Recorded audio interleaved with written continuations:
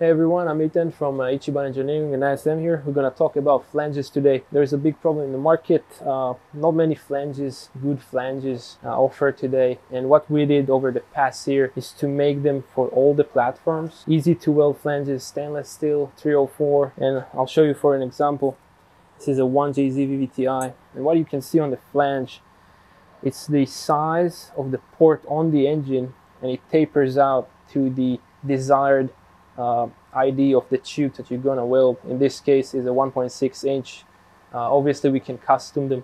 You can see here on the Evo head, that's a 4G63. It tapers perfectly from the port, so you got better flow. This is an example of a laser cut flange, what you would normally find. Poor finish, and it's the same shape all the way to both sides. So when you actually weld the manifold, you have to kind of fabricate the tube to make it to that shape. And in our case, this is for a K24. This is the same flange, just billet. It's a billet stainless steel, so you see the same port shape, but on the other side it tapers down to the tube shape that you're gonna weld it with. Another case is, this is a 1JZ head, and what you can see here is we scan this head. You see all these spots here.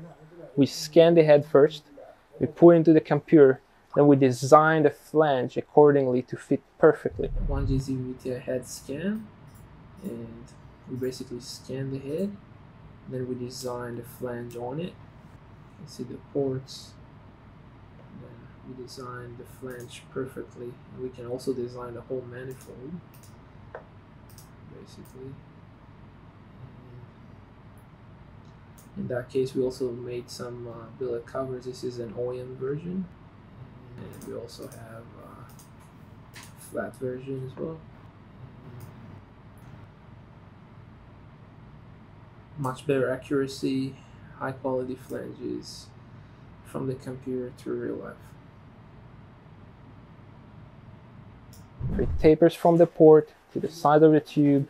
There is perfect fitment. No worries.